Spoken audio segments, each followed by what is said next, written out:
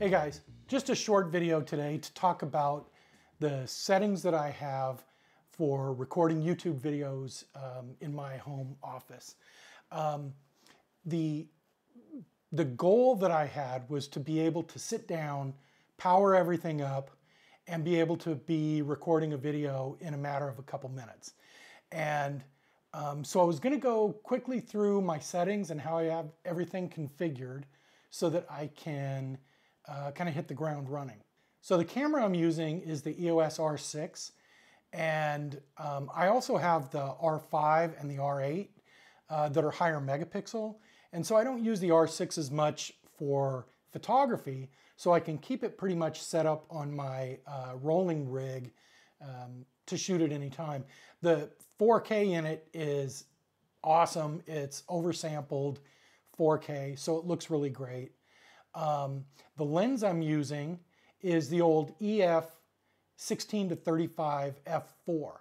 And the reason and I'm actually shooting at f4. The reason I shoot at f4 is I find that the autofocus is a little bit more reliable when I use f4. If I use other lenses that I have that are faster aperture, I find that I run into issues sometimes with the focus, with losing focus on my face. So in the R6, I'm shooting 4K.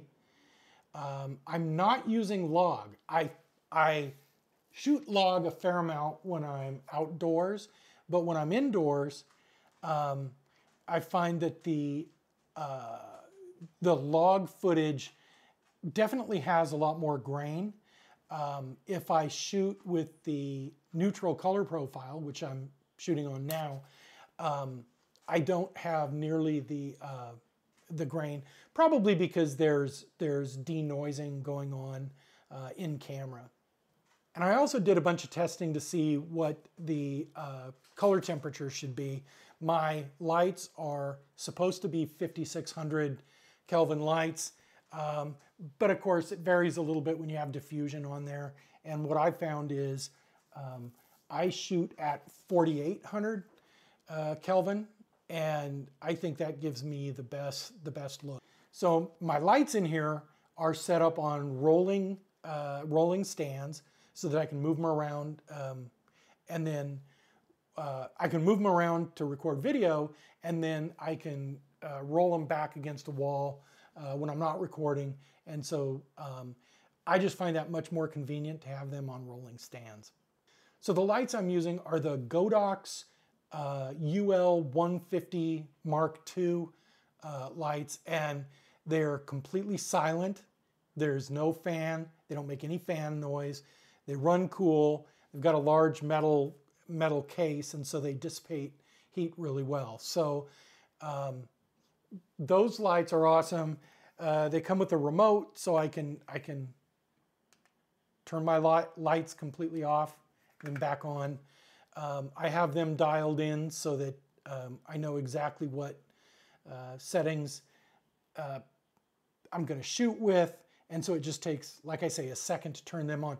Those are also running via V-mount batteries, so they're not plugged in. So you know, my cameras, monitors, lights are all run off of V-mount.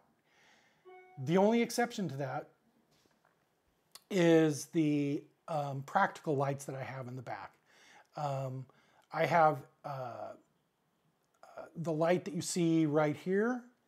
That is a inexpensive RGB light that I got. It's got barn doors, puts out a ton of light. It runs off of the Sony NPF batteries.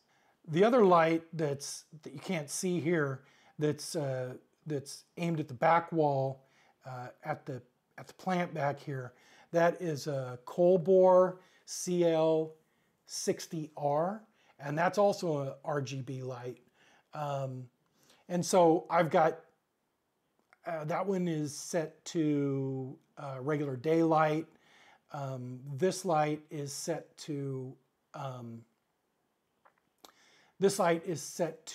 orange, and then I've got another little practical light down here that is set to teal.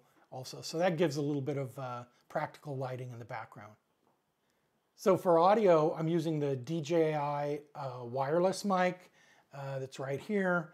It runs directly into camera.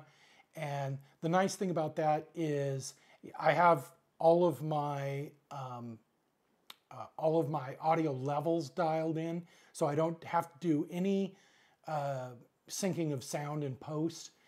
I do have to tweak the audio a little bit because the DJI wireless mic is not perfect sound. There's a little bit of muddiness to it, so I try to clean that up a little bit. But otherwise, you know, they have this battery case for the DJI mics. So anytime I sit down to record, everything's fully charged. All I have to do is plug the receiver into my camera, put the mic on, and I'm ready to go. So the reason for this video is just to show the settings that I've come up with to use for my home YouTube studio. Over the course of a number of weeks, I had tried different lenses, different apertures, different lighting setups, and also different microphones and sound options. And this is what I came up with that I like the best. This allows me to sit down and start recording within just a matter of minutes, and it removes the barriers to sitting down and recording video. And I am really bad about that. I will find a million reasons not to do video. Well, I've just removed one of those reasons. Is all of my settings are set, use the same settings each time, and I'm happy with the results. So I hope you liked this video. If you have any questions, leave them in the comments below.